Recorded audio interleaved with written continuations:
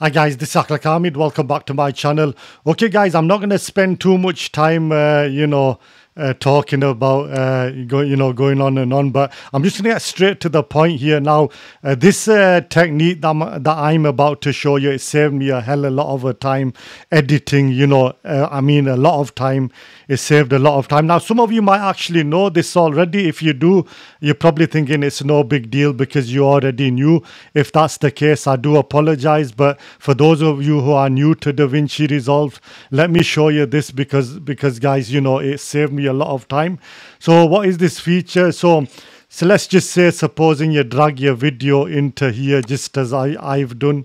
So let me just show you. So let's just say, for example, I'm going to drag this video in here. Now you can see it's actually quite a long video. Now, what many of us tend to do is, I'm actually guilty of this because I used to do it. So what we'd do is we'd go onto the razor blade here. Let's just say if you want to cut some stuff out from here, we tend to take the razor blade, we'd cut it up to the point where you want the cut to stop, and then we'll put another cut there.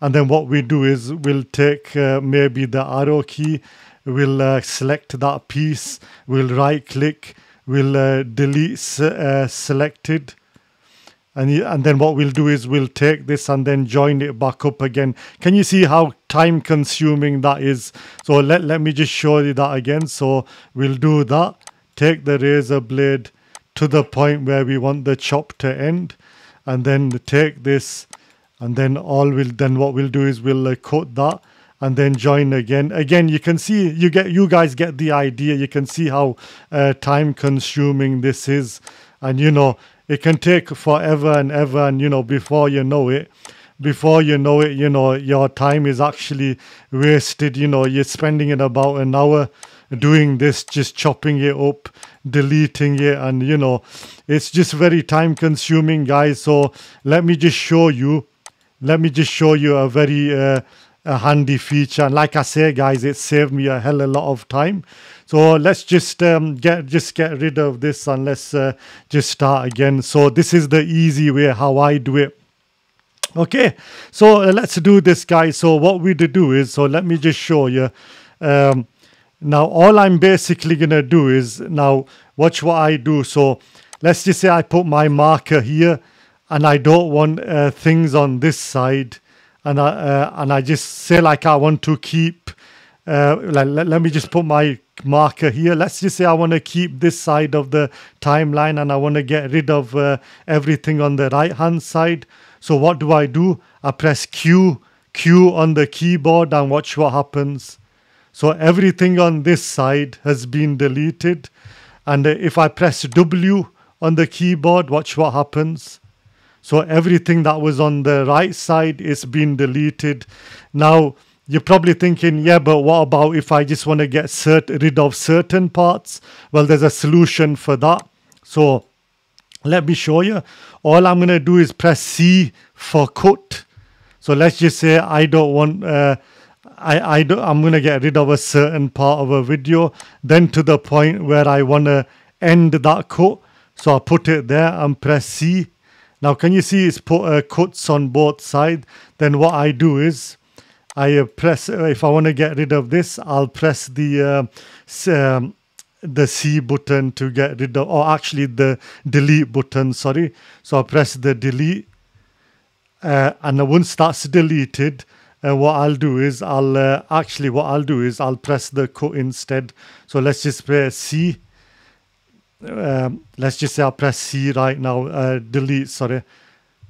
So I press delete, and then what I want to do is I want to get rid of this, so I press delete.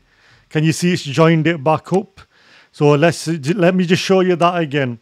So I put a cut here, C, and then here, C, and I want to get rid of this part of the video. So what I'll do is I'll press, I'll keep the bit highlighted, I'll press delete, and there, can you see it's joined it back up for me? Let me show you that again. C for a cut, C for cut, and I'll put it on here, and I'll press D for delete, And can you see it's joined it back up?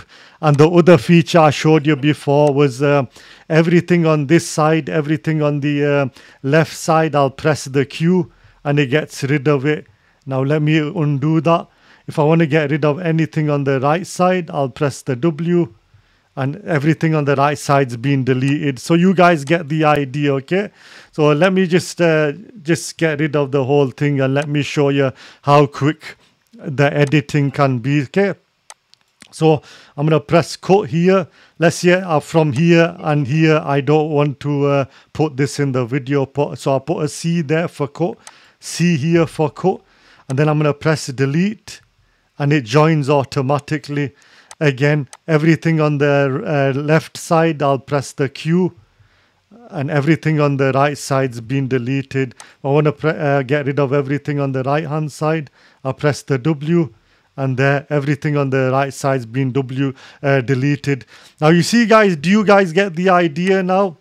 And now the way to check this is if we go onto the let's just say trim, and we'll go onto the ripple. Can you see here? So I've set my start to playhead to Q, end to playhead W.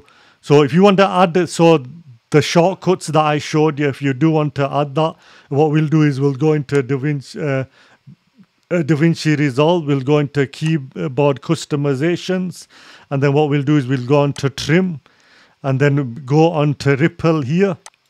And there, can you see I've set the W and Q? You can do the same. You don't have to set it as Q and W, but whatever your preference is, that will help you get the shortcut effect, which I've done. So I hope that makes sense, guys. If you are still a bit confused, don't hesitate to drop a comment below. I'll leave all my links at the bottom. But I hope this tutorial did help you out, guys. If it did, please give me a thumbs up, smash that subscribe button, and I'll see you guys on the next video. Thank you for watching.